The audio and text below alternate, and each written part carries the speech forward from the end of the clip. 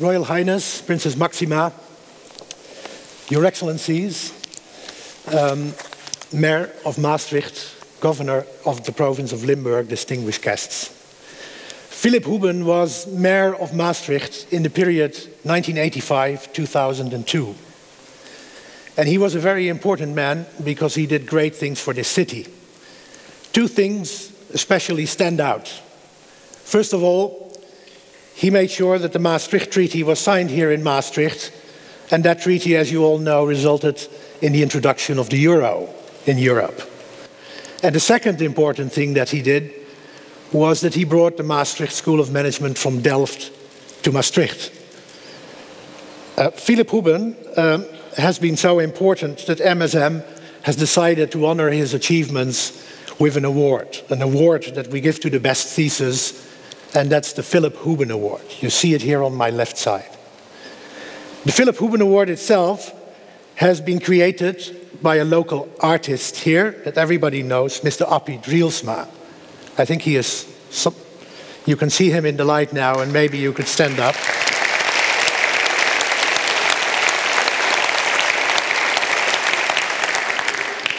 Because we are 60 years old now, we have decided to give two thesis awards this year. One is for the best thesis in Maastricht, and the other is for the best thesis in the outreach. Permit me to say a few words about both theses.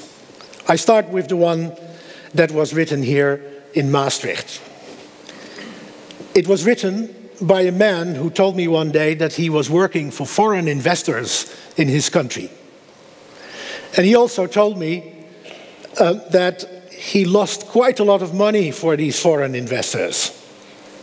And the reason was not that the stock market was underperforming or moving in an adverse direction.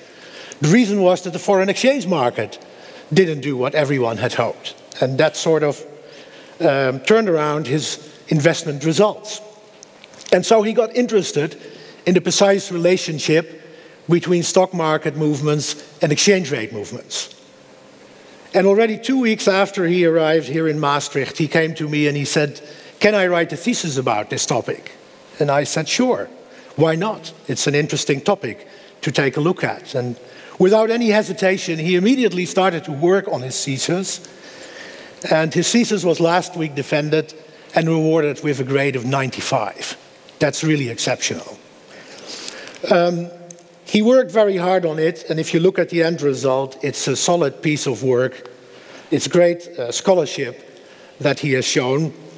And he came up with some very interesting results. For instance, that there is a long-run relationship that runs from exchange markets to stock markets. And that in the short run, this relationship is exactly the opposite. And it also turned out that his results were very applicable in small, emerging, open economies, like the one in which he is living. He also comes up with practically implementable policy recommendations for both portfolio investors and for central banks who implement monetary policy. And then if you look at his thesis, it's clear that the winner of the Houben Award in Maastricht has a solid grasp of the most sophisticated econometric techniques. And the use of these techniques is fully in line with the current practice in econometric literature. And that's an outstanding achievement for an MBA thesis. The second thesis that has won an award was chosen from 6 theses that were nominated. And the thesis is written in Egypt by a lady who was interested in the problems of urbanization and sustainable development. As we all know, cities everywhere in the world are growing very rapidly. And urbanization, if not properly addressed, tends to cause tremendous problems. Traffic congestion, health problems, education problems, public utilities that are collapsing, etc. And in rich countries or in developed nations, authorities usually use sophisticated urban planning techniques to avoid these problems. But in many developing countries like Egypt, this is different. And the winning thesis proposes a simulation model, a system dynamic simulation model that can be used by policymakers to address problems of urbanization. Interestingly, this thesis confirms notions that are by now very common in models of new economic geography and the not so new trade theory, notably the notion of agglomeration. One example, for instance, is this. If you increase spending, the thesis finds that this does not necessarily reduce urbanization problems. Increased spending increases concentration of economic activity in cities, and greater concentration of economic activities makes cities more attractive. And because they become more attractive, there tends to be a strain on public utilities. And if public utilities are falling apart, then obviously that does not improve the quality of life, but does the opposite. And so also this thesis comes up with very practical recommendations for policymakers. One interesting one, which is probably very counterintuitive, is, I think, worth of telling you. We all believe that providing cheap housing, for instance, is a very good policy. It's very attractive. But in the long run, as this thesis shows, these policies may be counterproductive, because you shoot yourself in the foot with it. They aggravate urbanization problems. And so the thesis suggests that if you use a system dynamic simulation approach, Egyptian policymakers might want to reconsider their policies that they have designed to address urbanization problems. Okay, enough said now about the content of the theses. Together with the winners, I would like to invite Mr. van der Linden to the stage to give the award.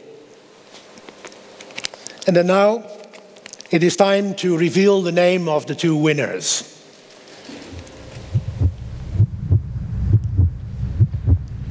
It's not my heart that's beating, but it's the heart of the winners that you hear.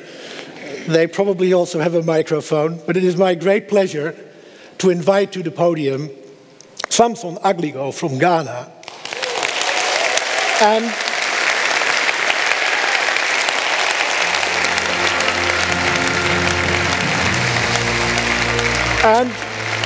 Mrs.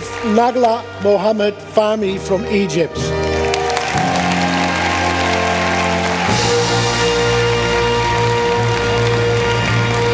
Congratulations. You deserve it.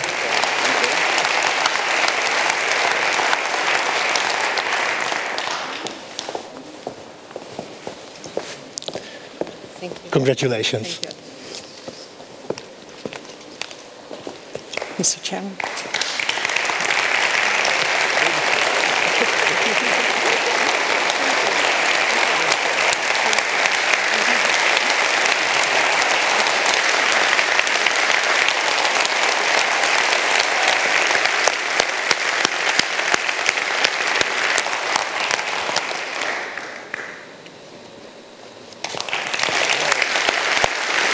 Gaat hij nou naar mijn kant staan?